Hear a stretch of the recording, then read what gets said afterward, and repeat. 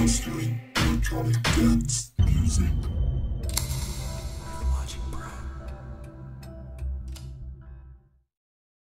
Hey, welcome back to Mastering EDM with Logic Pro, and this is the second video in the series introducing mixing, and today we're going to be covering volume and pan. Volume is rather self-explanatory. You know that louder volume means louder sound. Okay, that was kind of a redundant statement there, but anyway, you know what volume is. I'm sure you do. And I'll talk about why that's important in a minute here. And the second thing I was going to talk about was pan. And pan is like volume for the left and right. So I got this bass line here. I'm going to cycle it and show you what it sounds like when I pan something.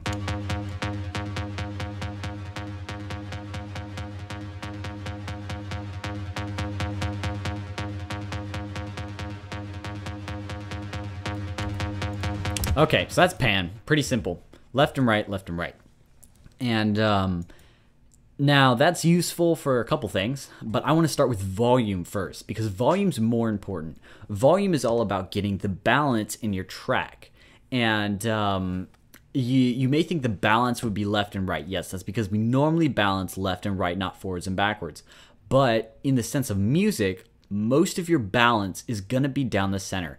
People tend to think that in music, it's still going to be left and right because, okay, I have a hi-hat on the right, so I need to put a bright synthesizer on the left to balance it out. That's true, but that's less important than balance down the center. And I'll show you what that is right here. So I have over here, let me just start with the beginning. So I have this track.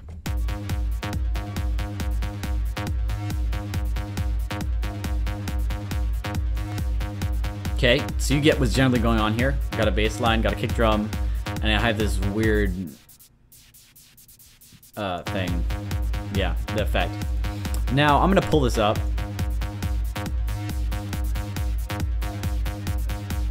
Now, it doesn't sound bad, but there's not a balance anymore because the bass line is supposed to be the focus.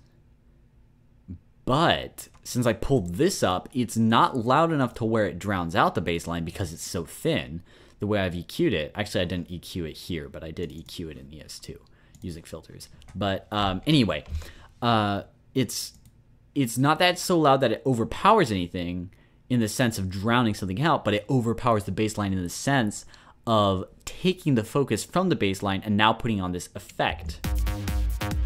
So the loudest thing you hear, in a sense of what's closest, what's more in front, is this, not the bass line. So I'm going to pull this back down and show you what it looks like when it's in the beginning. So it's quiet enough now to where you have the bass line is the main focus again, but this is loud enough to where it's a prominent effect. It's not something that's like all the way in the background like this. It's prominent, but it's not taking the focus from the bass line. So that's the idea of balance front and back. You have things that are closer, things that are farther, and it's not necessarily in the sense of what's louder, mathematically speaking. It's more in the sense of what seems louder when you think about it in the terms of what am I focusing on most.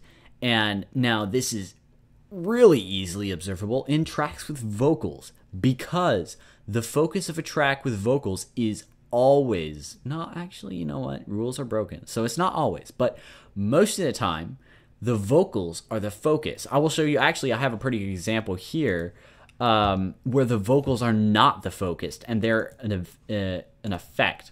So it's a track by Armin van Buuren, and if I pull it up here, it's Suddenly Summer.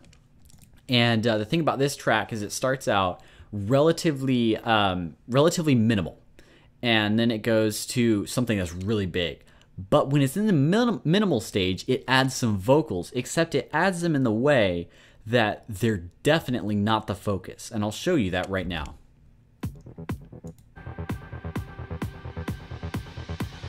I skipped past it. Oh well. There we go.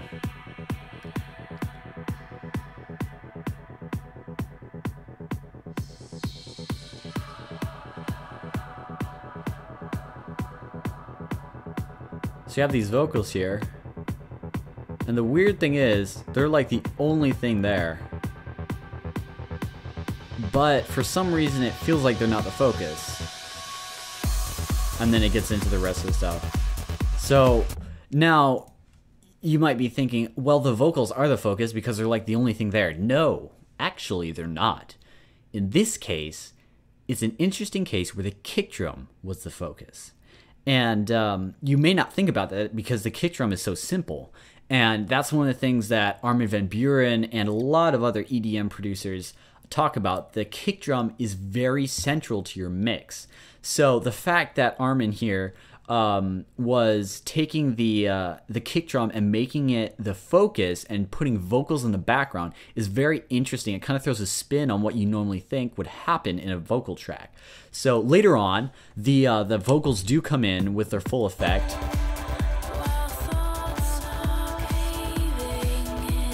And they take predominance over the kick drum. But in the beginning, like I said, the kick drum is actually the focus. Even though the only distinguishable, quote, instrument, unquote, is the vocals. There's a light bass line in the background, but it's not all that big. The biggest thing in the sense of what do you focus on the most is the kick drum. So that's a very interesting thing to keep in mind. But it tells you how much that the focus really makes a difference in how your end mix sounds. And that in turn means that you need to put a lot of time into balancing this front back placement. So that's like the largest reason why volume is the most important tool you will run into with working in pretty much any sort of mixing audio. So just keep that in mind. And when you work on your mixes, remember that it is about the music. But when it comes to the mix down, it's not about how many effects you could layer on.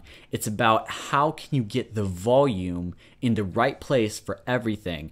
And when I go into EQ and compression, you'll notice that those are just tools derived from volume. And it's all about volume. The only thing that changes that is when you get into modulation and distortion.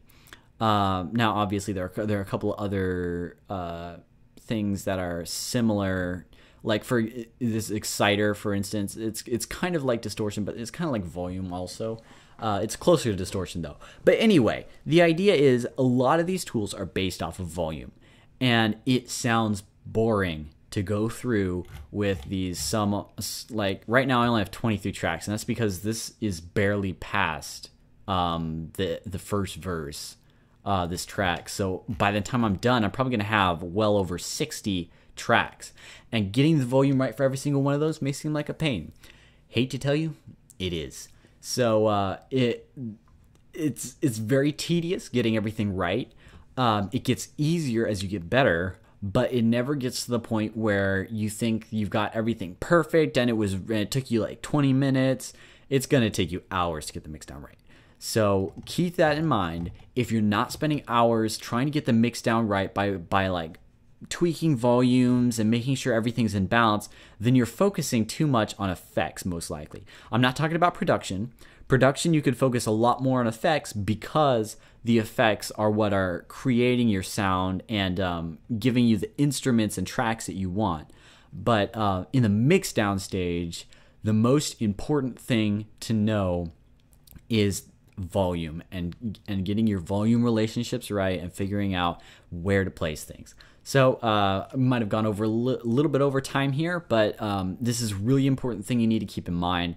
And just when you're working on your mixes, try to focus as much as you can on getting the volume right, and then switch to EQ and compression and stuff like that. So yeah, keep that in mind, and that's pretty much it for this video. I did talk quite a bit about how this relates to production and and how, you know, volume is not necessarily that important in production. And I will get into production later. Right now I'm focusing on mixing because I think mixing is, you need to know how to mix to get your production to sound right in the end. So I want to focus on mixing to give a brief overview of mixing, so that when you guys get into production and I start talking about production, then you could get your mix downs right after you produce it, and you don't have to worry about having these good productions with terrible mixing so much as if you would have just been focusing on learning how to produce. So I'll get into production later. That will be after this series. Actually, the way I have it laid out, just to give you guys a little bit of heads up, I have this is introducing mixing. Then the next one I'm going to have is introducing music, and that's going to be, actually I don't remember if that's the exact name of it, but anyway, it's going to be covering notes, chords, and stuff like that, and how you can make like a chord progression without having to listen to it a bajillion times to get it right. Like when I did up here, and I was making that, how did I make that chord, and I didn't have to like listen to it 50 times to make it sound right. I only had to listen to it pretty much once. I changed the note from here to here.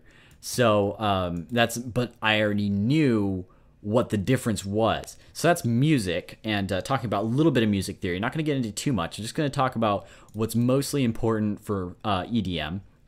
And then after that, I'm going to get into production. And that series is not going to be a pre-planned length. It's going to continue indefinitely. And I'm going to, in that part, I'm going to talk about basics of production. I'm going to get into more advanced things in production. And from there, whenever I get questions, I'm going to start throwing my answers to those questions in that series, so that it kind of just continues. Because when you get mixing is something that you learn the basics and you master it. Music theory is something that you learn the basics and then you learn, you know, what fits your style best. Production is something that is almost endless, because there's a wide array of things you could do by layering different things. Whereas mixing is mostly about getting everything balanced and right where you want it. Production is all about creating something new.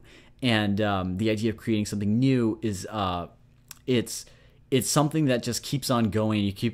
You have these artists that they keep on coming out with new music, and that's because they're finding out more ways to be creative. So that's why that series is going to be continued for a while. But like I said, right now we're focusing on mixing, and then we're going to get into a tiny bit of music theory so that you could start working on your productions. And then I'm going to start talking about productions so that you could learn more about producing, and then you'll be able to use the music theory you learned and the mixing skills you learned and apply it to your new productions so that they really get where you want them. So that's it for this video.